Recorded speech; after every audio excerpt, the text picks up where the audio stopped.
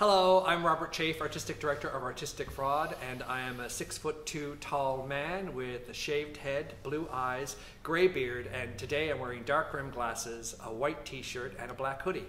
Hi, I'm Nicole Rousseau. I'm Artistic Animateur for RCA Theatre Company.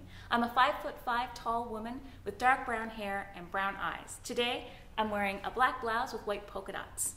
And Robert and I are standing here on the LSPU Hall stage in downtown St. John's, where you can see 175 red seats behind us. We are here today to announce a very special partnership between Resource Center for the Arts and Artistic Fraud that will bring a very special production to this stage next month, January 2022. For the first time since 2004, our companies are joining forces to bring you one of the most talked about shows in theatre in Canada right now.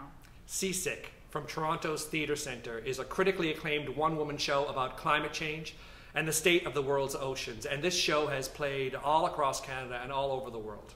Inspired by the best-selling book of the same name, journalist and author Alana Mitchell uses science and her delicate wit to tell us about her journey to the bottom of the ocean and the demons she found there, as well as, most importantly, her hope for the future. Seasick is powerful, intimate, humorous, and chilling. And it is unlike just about anything else that you will see about this very timely and important topic. And before the pandemic shutdowns, this show was booked to play in theaters all over the world, including the prestigious National Theatre in London. So we're very lucky to have Alana and this work here on our stage in St. John's. Seasick will be here at the LSPU Hall January 20th, 21st, and 22nd at 8 p.m. with live streams on January 20th and 22nd. For tickets, call the hall, 753-4531, or you can book online, tickets.lspuhall.ca. And you know, tickets make a great gift.